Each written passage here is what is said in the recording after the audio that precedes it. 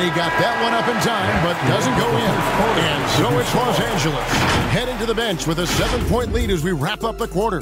Defensively, they have gotten after it, contesting every shot going up. And don't go away. We'll be right back.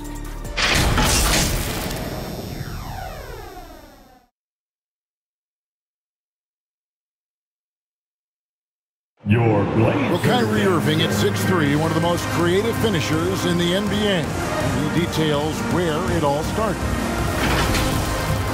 I just go back to being in my backyard and, just practicing all my layups or all my finishes. That's what I go back to. I mean, this is when I'm in that situation, I kind of feel like the attitude I get is this is what I do. Oh, it is indeed.